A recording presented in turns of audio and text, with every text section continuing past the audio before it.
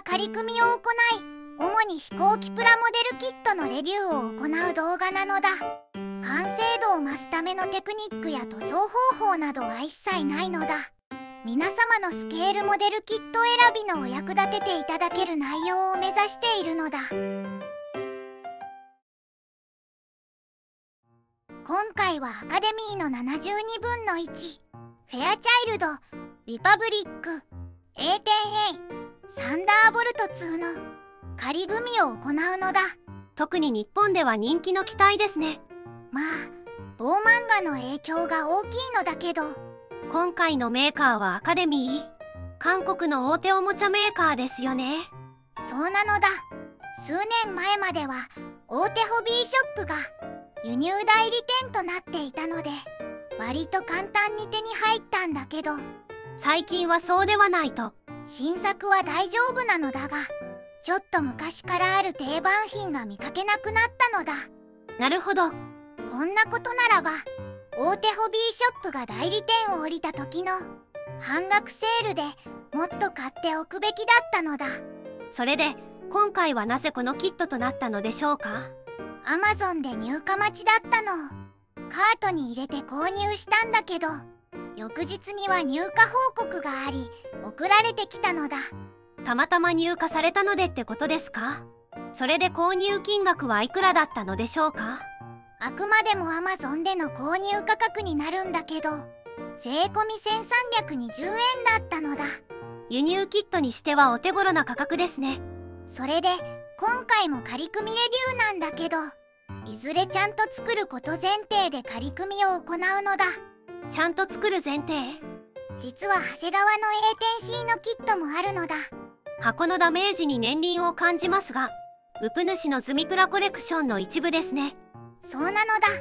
アカデミーの A-10 にはとある疑惑があるのだ。疑惑？長谷川のオマージュではないかという疑惑なのだ。どういうことでしょうか。この頃のアカデミーのキットは長谷川のキットを改良したものが多くあったようなのだ。改良？具体的に言うと、凸モールドをオーモールドに変えたり、操縦席などをディティールアップしたりしているのだ。なるほど。長谷川の旧キットは凸モールドが多いですものね。そうなんだ。あの機体が作りたいけど凸モールなんだよなと思っていた人たちにとってはまさに朗報なのだ。何が？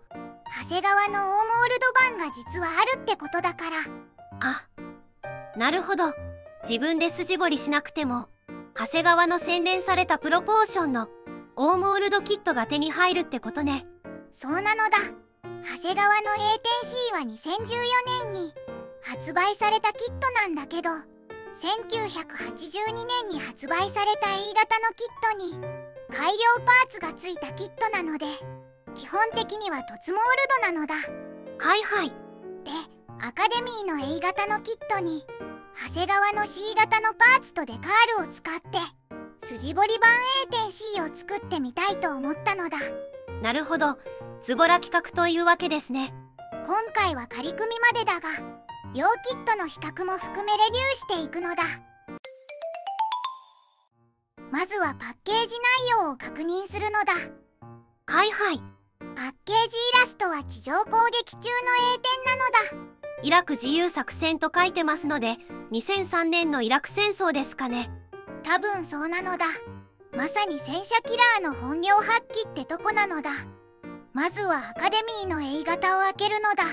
アカデミー特有のグリーンのランナーが5枚。クリアパーツ、デカール、組み立て説明書、塗装図。続いて長谷川版の C 型なのだ。グレーのランナーが9枚。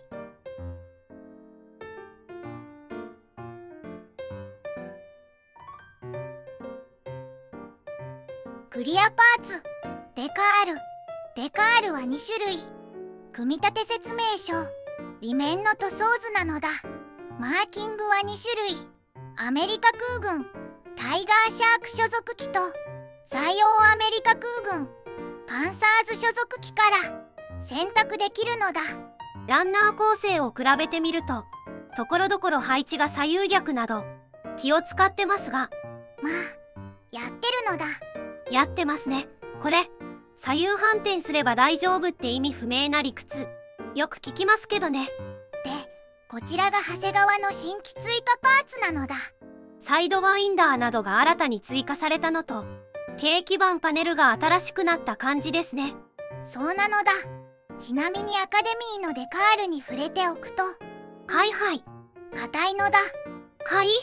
特に台紙が青色のデカールは硬いのだ。軟化剤をいくら塗っても柔らかくならないのだ。なるほど。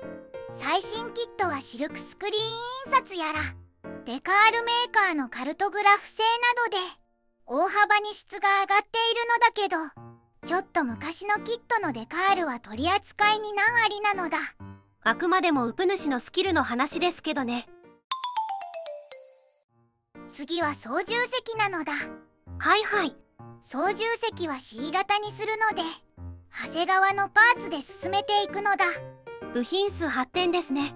シートが3点、操縦席で3点、軽機パネルで2点なのだ。軽機パネルの詳細な部分はデカールで表現されてますね。パイロットフィギュアはつかないのですね。アカデミーも長谷川も付属しないのだ。なるほど。エンジン周りはどうでしょうか。エンジンはアカデミーを使うのだ。中パーツ構成で再現しているのだ。先に塗装する部分があるので注意が必要なのだ。なるほど。次は主翼と胴体なのだ。こちらもアカデミー版を使うのだ。いわゆるしの字ですね。主翼は3パーツ構成で上下貼り合わせ、翼担当のクリアパーツを接着する必要があるのだ。はいはい。ここは塗装後に接着ですね。もちろん主翼のパネルラインは大モールドなのだ。かなりくっきりとしたモールドですね。溝幅も太い感じがします。胴体はどうでしょうか。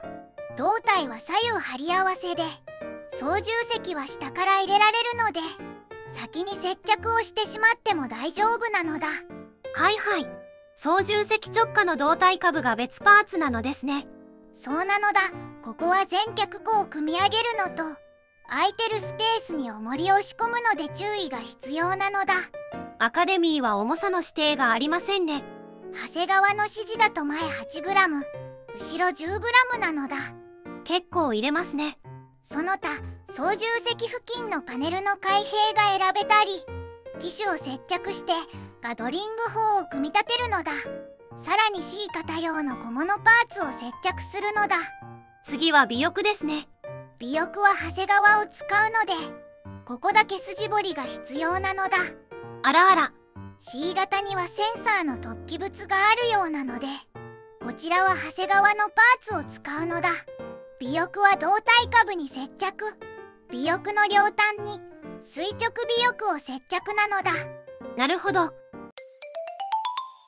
次はクリアパーツや吊るし物なのだ。はいはい。クリアパーツは透明度は問題なし、開閉の選択ができるので2パーツ構成なのだ。はいはい。足回りは主脚にタイヤを接着して3パーツに分割された四脚カバーをつけるのだ。全脚にタイヤを接着して2パーツのカバーを接着する感じですね。吊るし物はどうでしょうか。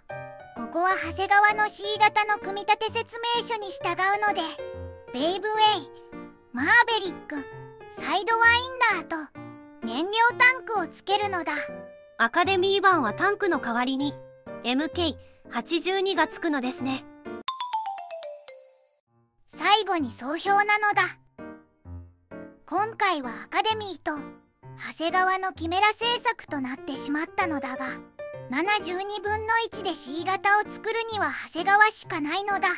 普通に作るとなると凸モールドのまま作るか自力で筋彫りを行う必要があるのね。そうなのだ。筋彫り版にこだわるならば今回のキメラ制作は選択肢としてあっても良いのだ。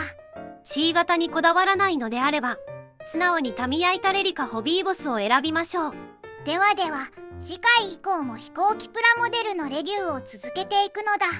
ではバイバイ。